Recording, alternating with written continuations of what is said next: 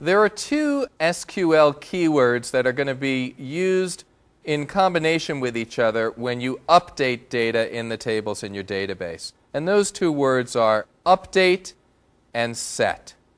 So you say update and name the table that you want to use. Later on we're going to look at views, and you'll see that you can also update in a view. But for now let's just look at tables. Update, the name of the table, set, and then you identify the individual fields that you want to change values in, the name of the field, an equal sign, and then assign the new value to that field, a comma, and then the next field. And you can update as many fields as you want in this table in this one operation. You can also add a where clause that allows you to specify exactly which rows in the table you want to update. Don't forget that where clause. If you went in and just said update TBL product set and so on and forgot to put in the where clause, you'd end up updating every single row in the table. So the default behavior is for your update statement to affect every row, and that happens sometimes, believe me. So be sure, include a where statement specifying which rows, in fact, you want to update. In this case, we're just updating the one row that has a product ID of 6.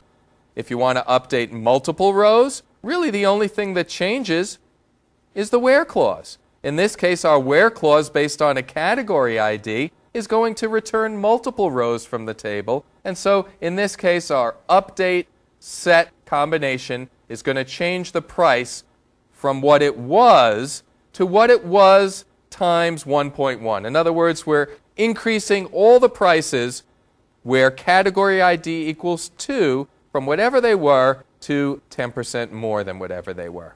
If you want to update based on information from another table, you can do that. Again, we're going to begin with our update statement, the name of the table we want to update, our set keyword, and then identify the fields that you want to update. If there's any chance of ambiguity, use the table name in addition to the field name. In this case, there is a chance of ambiguity because, as you see in the from clause that follows, we're making use not only of the table where we're updating the data, but also another table, TBL product, and they have the same field names in them. So we're going to set TBL product back's price equal to the price from TBL product. We're going to do this where TBL product back's product ID equals TBL product's product ID. Now, does this look familiar to you?